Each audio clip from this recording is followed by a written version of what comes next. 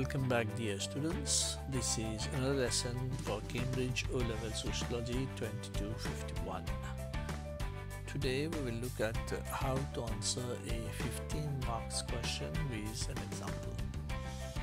In this lesson, therefore, we'll look at what should go into a 15 marks question. However, before that, we'll look at the assessment objectives as per the syllabus, and afterwards we'll look at the 50 marks question with an example. Let's look at the planning of the question before we go into the question itself. In any question, a C-type question, you should start with an introduction.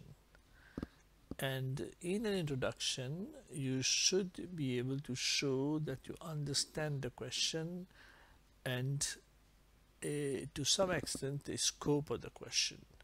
The examiner should know that you have understood what is the question about and what would be your orientation in that question. Then in the next part, you have to start by giving the arguments that support the question. So there will be one argument plus an example to support that argument.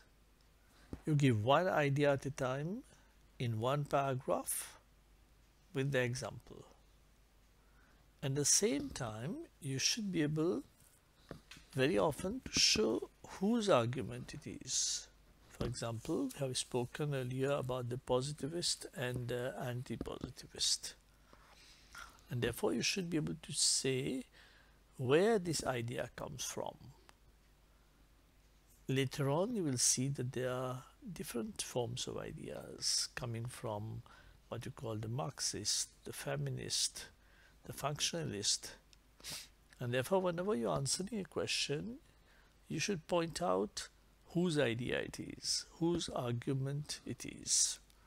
And therefore, you'll go to the second argument. In the same way, you put a second idea and you support it with example, and we point out whose argument is this. After you have given all the arguments to support the question, you'll go to the next part of the answer. Here you start giving other arguments which might not necessarily support the ideas that you have been explaining so far. So therefore we come to assess. In other words, we have to show how far we agree with the arguments that you have presented so far. So there will be counter argument 1 with one idea and some examples to support that argument. Here also you have to show who are those who bring forward this type of counter argument. If you had earlier provided the positivist argument, here you will give the anti-positivist arguments. Why do they disagree? And you can go on with other counter arguments. Or if you have given some ideas, you should come up with a different set of ideas which are different from what you have been giving earlier. So here you start to a certain extent showing your ability to assess. How far do I agree? Why do I agree? What are the other arguments besides what I have already explained earlier?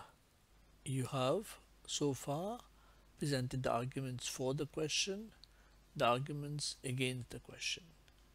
Now you should come to the conclusions. And here you have concluding paragraphs. You need not have only one paragraph, but you have a few paragraphs which explain what should I understand from the arguments above. This may contain more than one paragraph, like I said, and you make it a point to show why you gave some set of examples and then counter set of examples to show to the examiner that you have been able to present the arguments for and the argument against. Another important thing that you should do in just a few words, you should be able to link your conclusion to the question. In other words, the examiner should understand that you have in fact answered the question and you have completed the answer. So now we're going to see from proper example how to go about doing this. But before that, we'll look at the assessment objectives of the O-level syllabus. To be able to answer your question well, you should know exactly what are the assessment objectives of your syllabus. In other words, what do the examiners expect you to understand and to demonstrate in the questions that you are answering. We have the assessment objectives 1, which details the knowledge and understanding that you should display. It says candidates should be able to demonstrate knowledge and understanding of appropriate sociological topics. So you should be able to show that you understand the topic that you are discussing.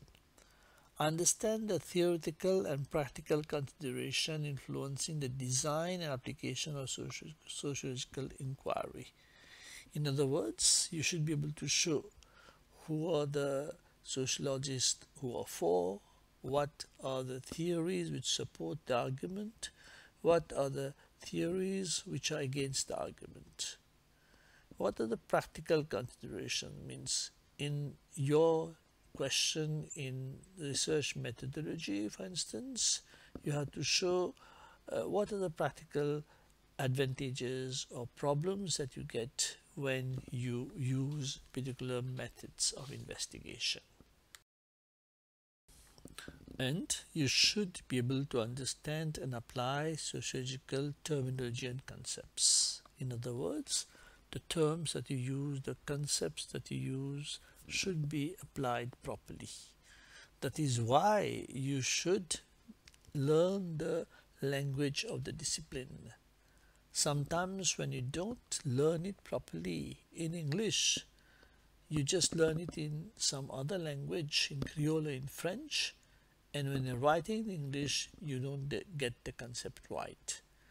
So sometimes it's okay to learn to translate in another language to grasp the meanings quickly, but you should know how to use the concepts with precision in English. The second assessment objective, the AO2 in your syllabus, is interpretation of evidence. Here the examiners say that candidates should be able to demonstrate an awareness of the main methods of sociological inquiry and their uses. This is what we have been doing so far, looking at the different methods of sociological inquiry, looking at where we use them, giving you examples of it. You should be able to interpret and apply relevant evidences and data. Here you will be able to give proper arguments, proper evidence, use proper information and data to substantiate what you're saying. You will be able to do this in many other chapters that you will study, and this is what the examiner is looking for. And at the same time, show an awareness of different types and sources of evidence. In other words, you should be able to show the evidence provided by the positivist, the anti-positivist, the Marxist, the feminist. So you should be able to show where these arguments come from, whose arguments they are.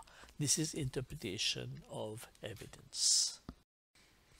The last and probably the most important assessment objective is analysis and evaluation. Here the examiners say that candidates should be able to evaluate the strength and limitation of particular sociological studies and methods. In the chapter we covered so far, we have looked at the strength and limitation of the sociological methods. In other chapters where you do, for instance, family, education or mass media, there you will have information on the strength and limitation of different sociological studies. You should be able to recognize the limitations and bias in evidence and distinguish between fact, opinion, and values.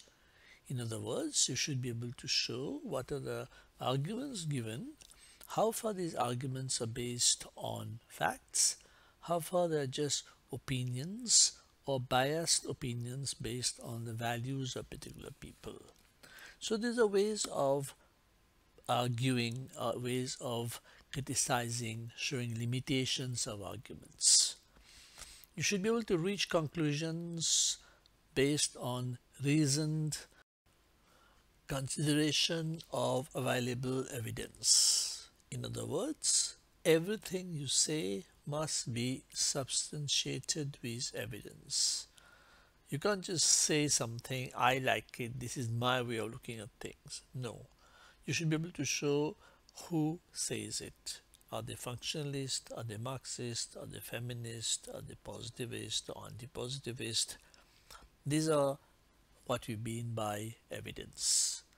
And in the end, you should be able to organize and present social evidence and arguments in a coherent and purposeful form. This is why when you write, I showed you in the beginning the schema, you should organize your arguments properly. It should flow from one paragraph, one part to another.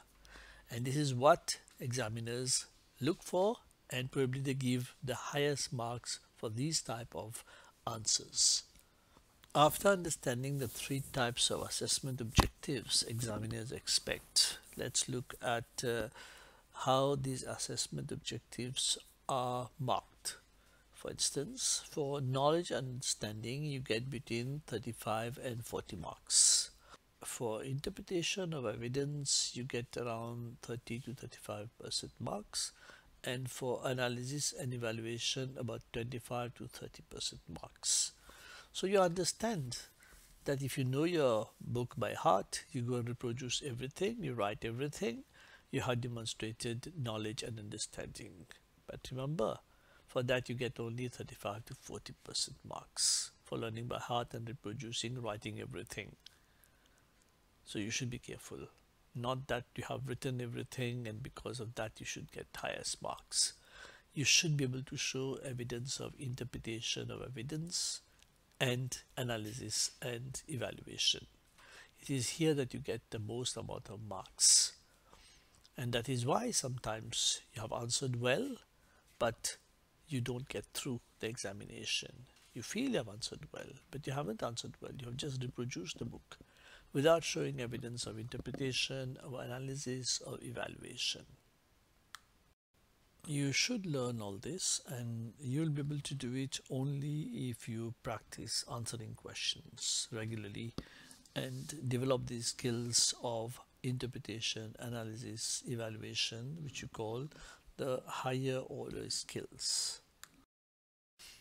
We have covered the first unit, theory and methods, and you should look at your syllabus carefully and see what the examiners expect you to learn there. It says the first unit provides a foundation for the other parts of the syllabus by considering the approaches and procedures used in sociological research. So this is what we are doing. This chapter is very important because a lot of the skills you develop here will help you understand and interpret what you're going to do in other chapters. At the same time, it says this provides a basis for understanding the uniquely sociological way of looking at society.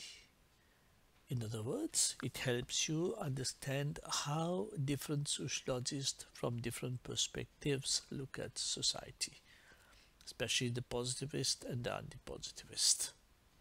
This chapter also underpins and provides an understanding of each of the other study units. In other words, they're the basic skills and knowledge and analysis and interpretation skills that you learn here will help you across the syllabus as a whole, because in the whole of the syllabus you'll refer to the methods through which those knowledge were gathered, how they are interpreted by different sociologists from different perspectives. Now that you have understood what is expected of you, let's look at the question, which says assess the view that only the positivists are interested with sampling. Assess the view, in other words, you have to show a lot of analysis and evaluation skills, which we said brings about 25 to 30% of the marks. In this type of question, you should start by showing that you have a knowledge of the question, that you have enough evidence of the question, and you're able to make an analysis of those evidences.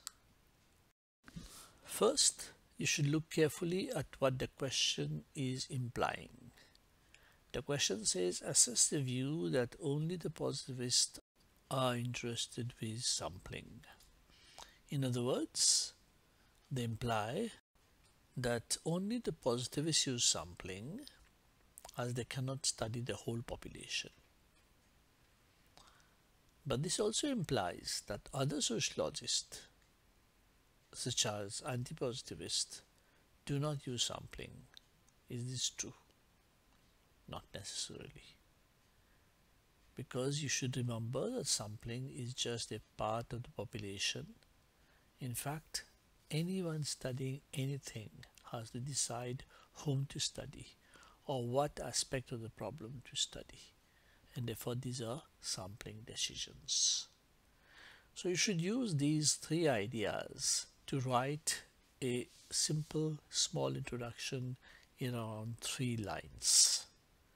Remember, in an introduction you should give an indication to the examiner that to understand the question, that what is the implication of the question and what will be your line of argument. Therefore, in the main body of the answer, after the introduction, you should start by giving quickly a small explanation of sampling. That sampling is part of the population. And you should argue that any sociologist has to make a decision on whom to study and therefore a decision on sampling. Next, you go to the positivist straight and explain that the positivists cannot study the whole population. They are interested in generalization and therefore they need a representative sample. They use various types of samplings, such as random sampling, and the most favored one is stratified random sampling that allows a better representative sample. Sometimes they might also use systematic sampling, which is acceptable for large population, though it is not perfectly random. So you explained positivist, how positivists use samples. Next, you have to ask yourself the question, do only positivists use sampling? It is evident that sampling is a major concern of positivists. Nevertheless, to argue that they are the only one interested in sampling is not proper. And therefore you should show that any sociologist using any part of the population is in fact making a decision on whom to study and has to justify the sample. And therefore, irrespective of whether a positivist or an anti-positivist, they both use certain sampling techniques and make certain sampling decisions. However, the interpretive sociologists use smaller samples as they are not interested in generalization. They are concerned with in-depth study that would reveal the reasons behind human actions. So therefore, they do not have to use the same type of samples as the positivist, but they do make sampling decisions. In other words, you have started assessing the question. You have started arguing that the question is one-sided. It is not true to say that only positivists use sampling. Interpretive sociologists also use sampling. So what are the decisions made by interpretive sociologists? For example, the decisions such as whom to study, depending on the nature and objective of the study. They should also decide on when to study, what to study. They have to sample the events, the frequency. For instance, the sociologist might decide to observe a particular class. It could be a purposive sample. It fits the purpose of the researcher, or a convenient sample which is convenient for the given circumstances. What do we mean exactly by what to observe? For instance, how the teacher introduces a lesson, or how students respond to the teacher at the beginning of a class, or when they are asked to answer a question or work in a group. All these are decisions that the sociologist should make while deciding on what to observe. The researcher obviously cannot observe everything that goes on in the classroom, but makes a decision on what to observe in a number of lessons. These are sampling decisions in interpretive studies. Understand that by giving these examples, you have shown to the examiner that you understand certain sampling decisions taken by interpretive sociologists. And previously you explained the sampling decision taken by the positivist, and you're saying that it is not only the positivist but also the interpretivist who make sampling decisions, and you have explained how. The next step is to reach a conclusion. The concluding paragraphs, in fact. Here you need not write only one concluding paragraph, but you can write a few paragraphs which wraps up all the arguments you have made so far. For instance, you say it is evident that every researcher should make a decision on what to study, what to observe, whom to observe. Therefore, sampling is the concern of all sociologists. The positivists seek to obtain a representative sample for the purpose of generalization, whereas the anti-positivists do it to enable them to decide on what to study for an in-depth understanding of the problem they are investigating. Another important thing that you should do in your conclusion before you end your answer is to go back to the question. In other words, you go back and show to the examiner that you have answered the question. You can say that sampling is not used by positivists alone. Any sociologist studying any part of the population is making a sampling decision. This includes interpretivists. And this would be the final paragraph. On the whole, make sure that you change paragraph for each new idea you introduce. This will allow the examiner to understand your arguments. And of course, do not forget to write a conclusion which is linked to the question asked. Remember what I showed you at the start. Your introduction to show you understand the question, your arguments that support the question, the counter arguments, and the conclusions which wrap up the answer as a whole, and linking of your conclusion to the questions asked. We have reached the end of this lesson. I hope you understood clearly how to answer a question and what are in fact the expectations of the examiners and how you should prepare yourself to answer a 15 marks question. Thank you very much for your attention, and I'll see you very soon. Bye.